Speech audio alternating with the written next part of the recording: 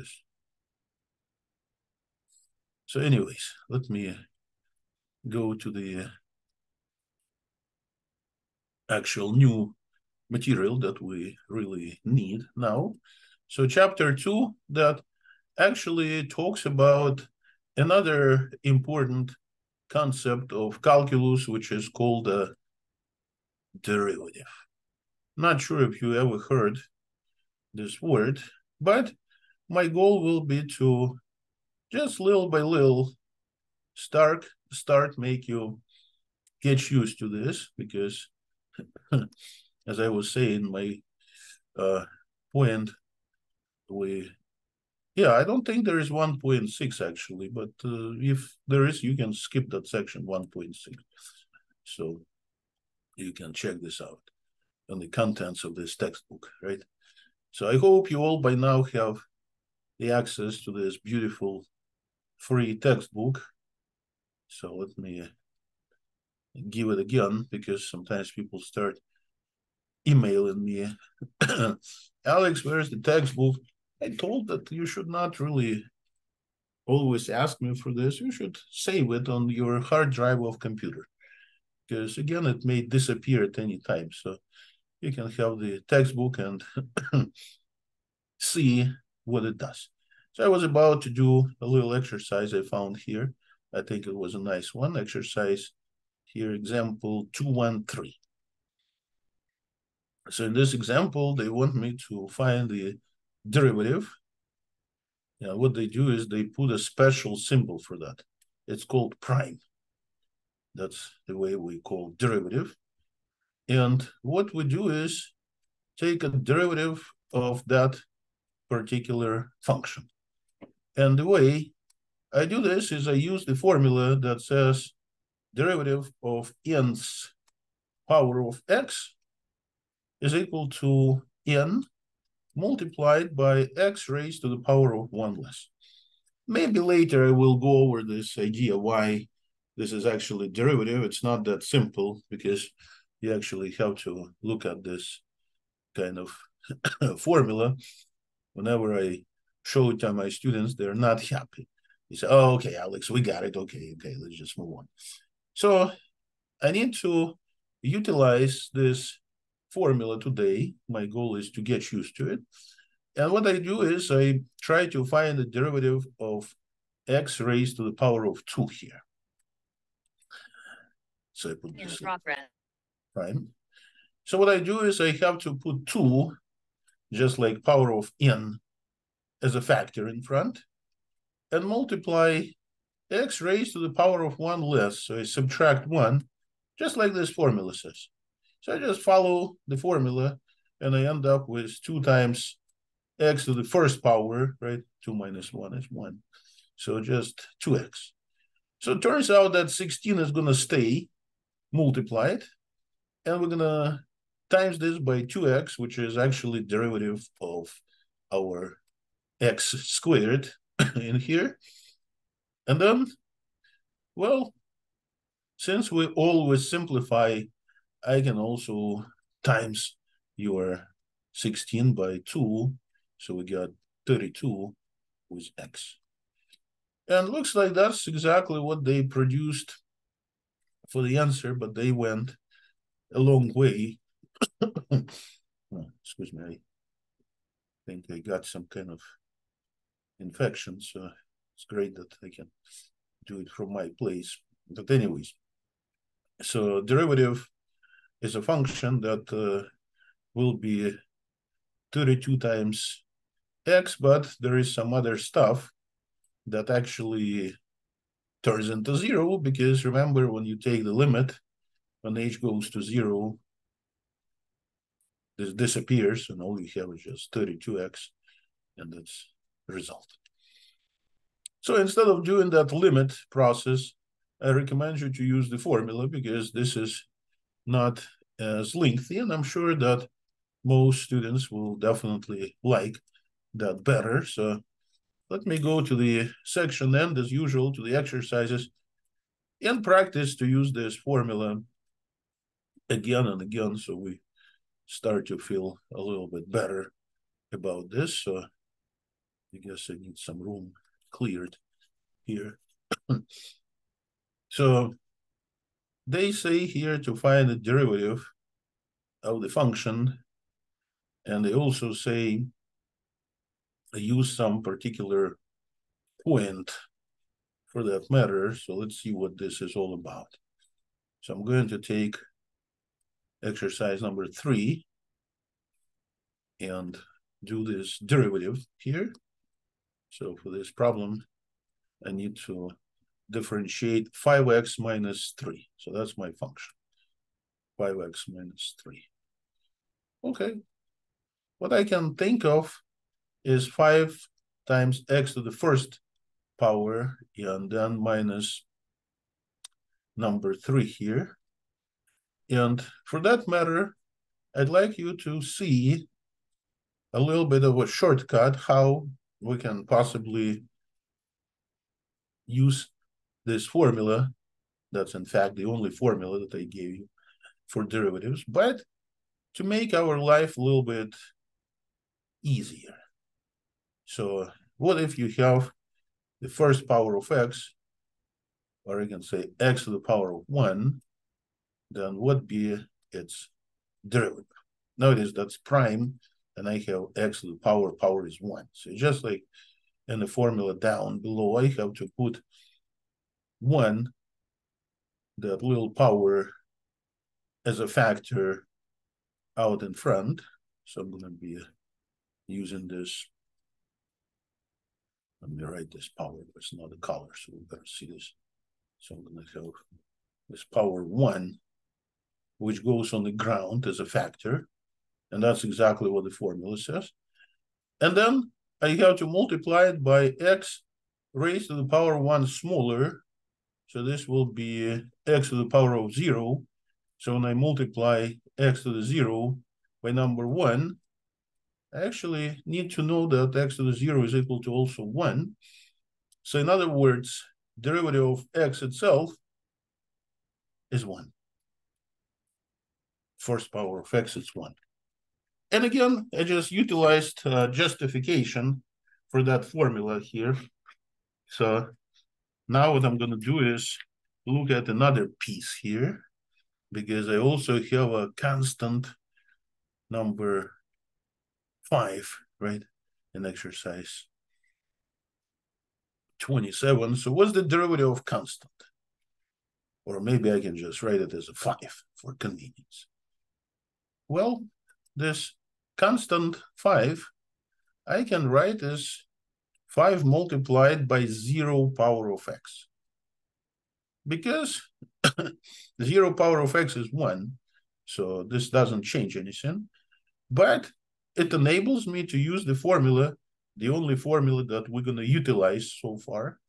So I'm going to keep that 5 in front, and then put that 0 in front and raise x to the power of 0 minus 1. So notice that I'm going to multiply 0 here by x raised to the power of negative 1. And what is x raised to the power of negative 1? I guess that's 1 over x, right? Excuse me. So 1 over x, and that's well, that's a 0, because no matter what you multiply by 0, turns out it is going to give you a 0. So we have another little property of exponents. So whenever you take a derivative of the constant, so people like to write it like that, constant, its derivative is 0. So now I can do problem number 27 and use both of these little facts. So when I have to take derivative of function y, that is composed as a sum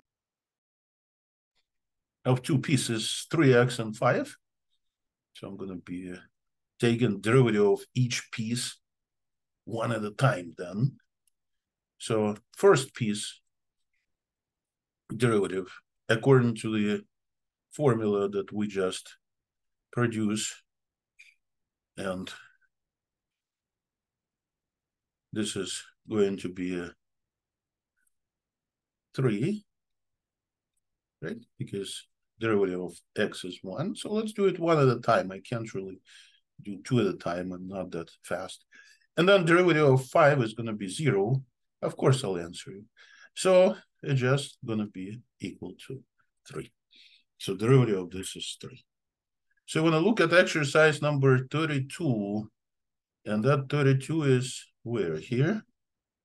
Or the previous section?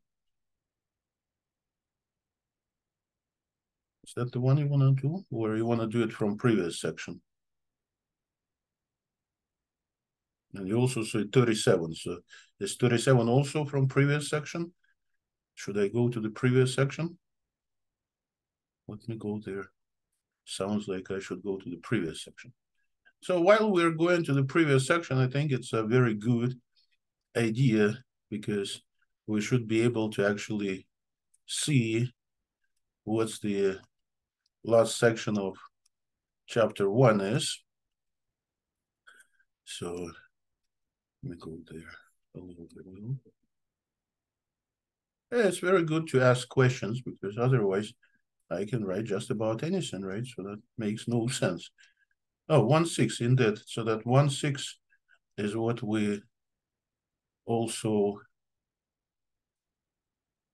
did, right? So in 1/6 we did left-sided limits and the right-sided limits. So my question is, you in 1/6 or you want to go back to 1/5? Because I'm not sure. Maybe 1/5, right? So yeah, 1/6 we did problems. We just plugged numbers in and pulled out the answers. So we did that section. And we also looked at section 1/5. So you want to exercise number 32 in it. So let us go back to it. It's always a good idea to make sure that you're clear on this. So in exercise 32, it looks like a problem that's a little bit different with what we did before. So you want to do this 32 or I'm not sure which one you want me to do? And this 37 from this section or from someplace else? Because I'm not clear which you wanted me to do.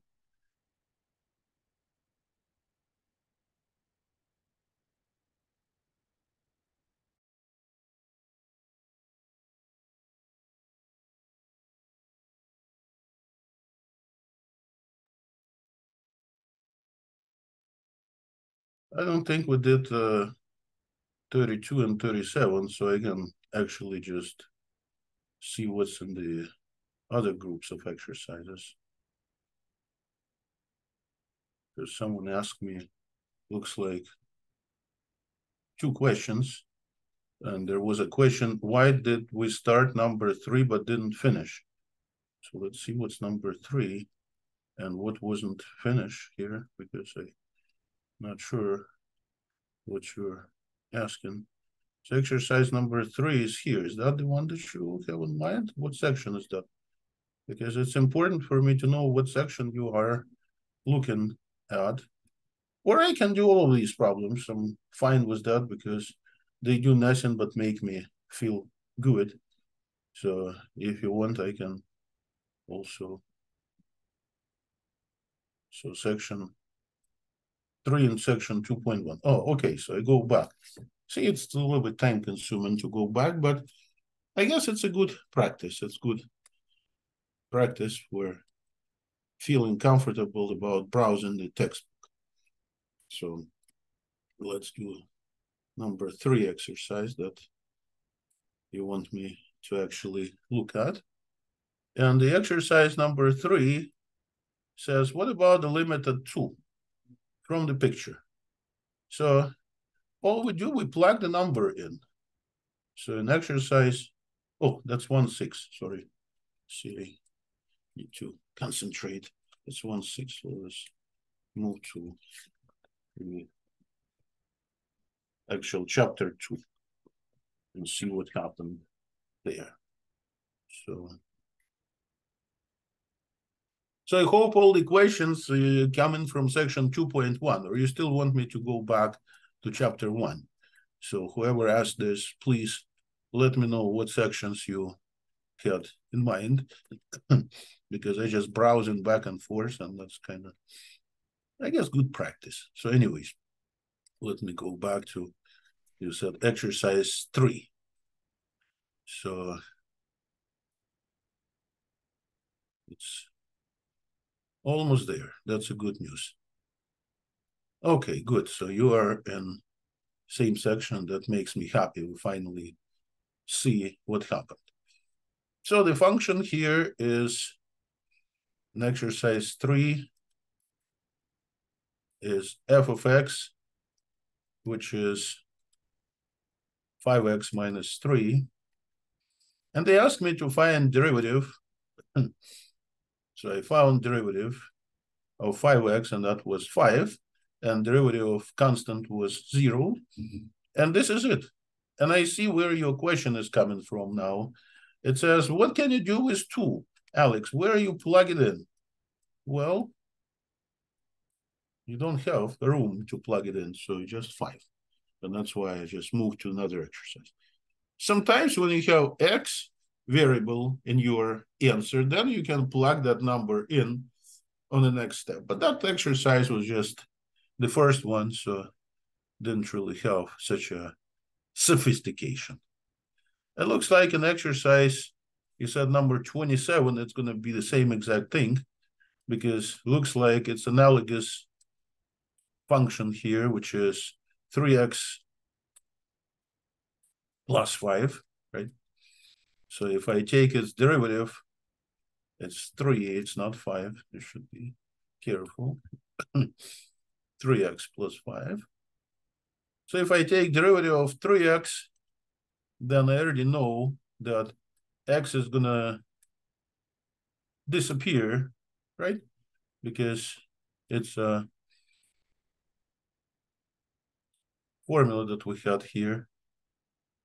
I try to highlight it because that's something we're going to use a lot. So this is derivative of x, or x to the first, which is just 1. So we're left with number 3, which is multiplied by it. And then for the other piece, I use another rule for derivatives. It's fact that derivative of constant is 0. So derivative of 5 is 0 because it's constant. So we get a 3. I say, Alex, what about this plugging something in, like a -1? Well, you can't. Because, again, you ended up with a constant. And that's the idea. So I'd like to do more exercises so we'll see a little bit better why they give us extra numbers here. So for that matter, I guess I'm going to try problem like number 11. That one has a square root on the bottom, so I guess that will be a little bit different. So let me get a little bit of room here. So it turns out that, again, whenever they ask me for finding derivative, the only formula I use is here. And of course, there are 2 more that help.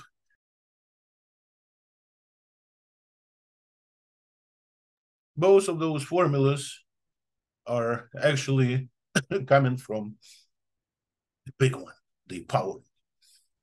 So let me try that problem number 11.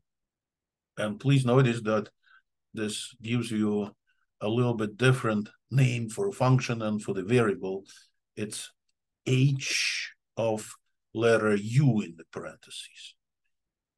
Well, it doesn't matter how we call our variable or how we call our functions. So all I can do is recall the fact that a square root of u is nothing else but power of 1/2, right? So let me prepare this a little bit. So if I have 1 over square root of u, that's going to be 1 over u to the power of 1/2, right? And whenever you have that power in denominator, well, we don't really like it. So what we do is we bring this up to numerator. So we actually have negative power of 1/2.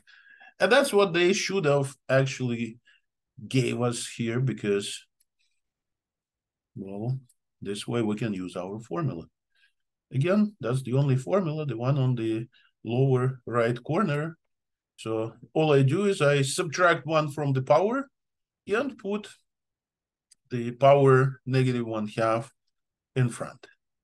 So my power of u, which used to be a -1/2, will be with 1 subtracted from it. So it's straightforward application of that formula. So my goal was to write this as a power, doesn't matter, negative or positive. So now I need to do a little bit of arithmetic. That's what we're going to do a lot.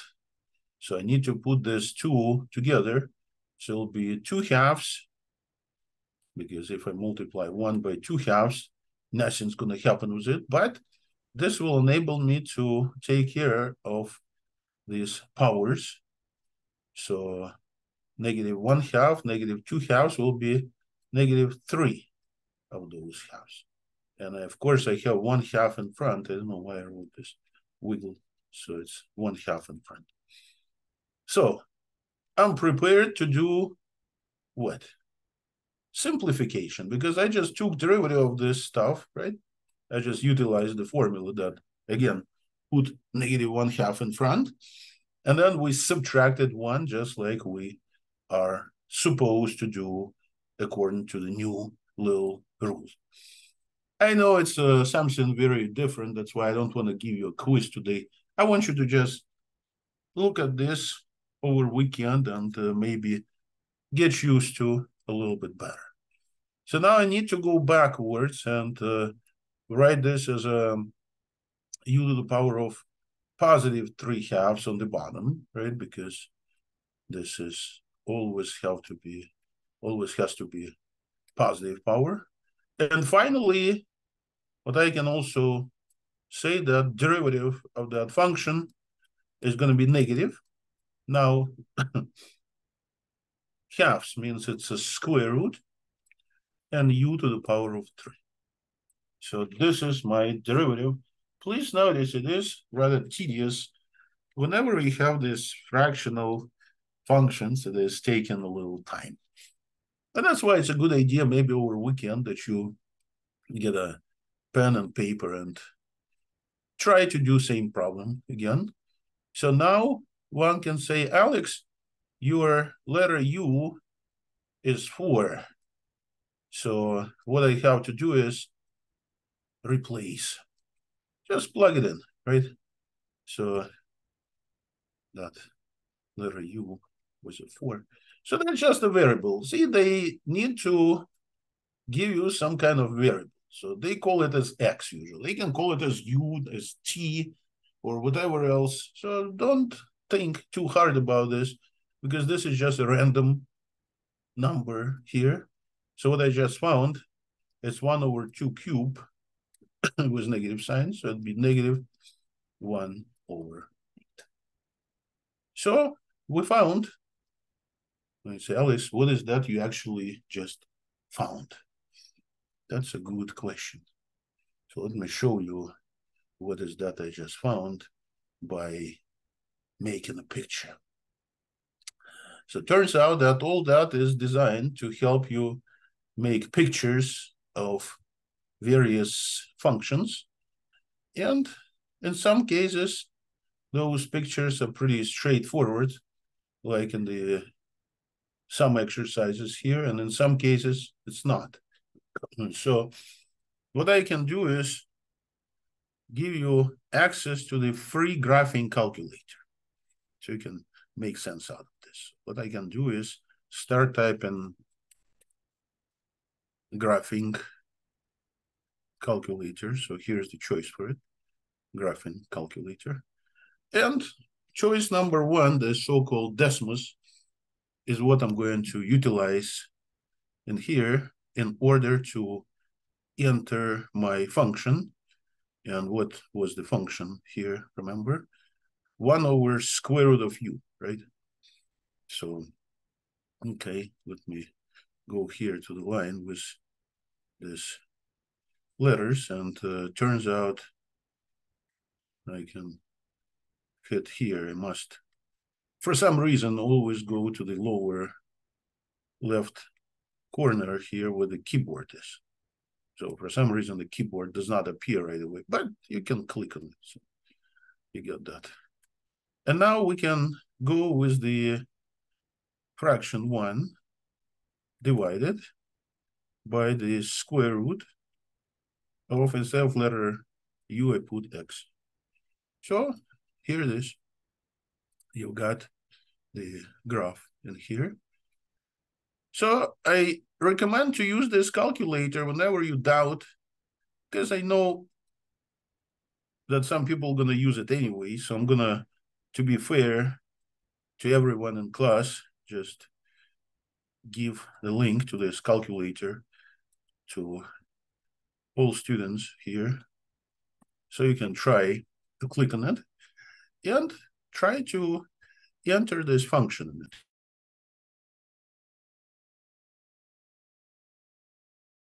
So what's going on now? They gave me a point that I had to plug into this whole structure, and that point was 4, right? I say, Alex, see, if you plug 4, you're going to get some like less than 1, some kind of number. Well, that's not what we need. Turns out we found derivative, and derivative deals with a tangent line to this function. Tangent line, the line that touches. So I just tried to produce this blue little line that touches my red graph, and its slope is what we just found. So the slope, which is -1/8, is a number that we produced. You say, what? Why do I need that? Well, turns out we'll see that's a very useful ideas of slope, but of course not here at -1/8, because it's not really much of the use. So you can see that these things are actually getting a little bit time consuming, and that's why I will not actually expect you to do problems of this level on the exams, because they're tedious. They're not hard, but they're tedious. But if you can copy this on the paper and submit it as your homework, I think that'd be just perfect, because I firmly believe that you will be learning a little bit from this process. So I'd like to do one more exercise in here and then maybe stop for today. As promised, I'm not giving you the quiz today, because I think, first of all, we had already quite a few quizzes, and second of all, I guess this material is supposed to be done a little bit in more detail, and that's what we're going to do next week on Monday. So let me try something nicer, something much nicer here, and what I'm thinking about is exercise 7. So this be the same exact thing. Find the slope of that so-called tangent line for the function at that point, which is 2. Okay. So it looks like I'm going to use the 2 new little statements here. So first of them is that I have to put that power n, which is now 3, in front, and x will be raised to the power of 3 minus 1. I say, is that 2? Yes, it is 2. And the other fact that derivative of constant is 0. So if I take derivative of that stuff, it'll be a 0 that left over. So I guess the power is 3 minus 1, which is 2 here. And I found the derivative of that cubic parabola, right? Which is 3x squared. I say, well, so what does this mean? Well, it means that at every point, such as a 2 here, so now we're to plug in 2 for x, exact same footsteps as in the previous exercise. I find derivative using a point, and then I plug instead of variable that number 2, and get 3 times 4, which is 12. And this is slope of the line that is called tangent. tangent line to cubic parabola.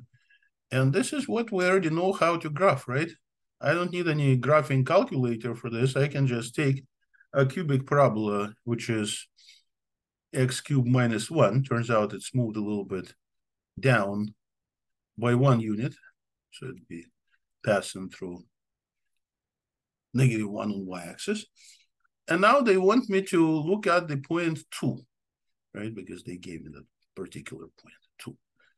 So it turns out at point 2, there'll be somewhere here tangent line, which is increases. And since it increases, then the slope of that tangent line is what we just found, and that was number 12. So I guess I'm gonna stop at this stage, and I will let you relax a little bit. I know this is overwhelming. When you see derivatives first time, I don't want you to start panicking. But I want to tell you that little by little we'll be getting used to this again and again and again. And after a couple of weeks, I'm sure you're going to start to like it, because what I plan is to do exercises of the type of something like 7, which I think actually assign you to do problems like that, because I think these problems are more straightforward. So again, please don't worry. So I guess that's all I wanted to discuss today. We'll continue with the section 2.1. It definitely deserves more time. So I'm going to stop recording for today.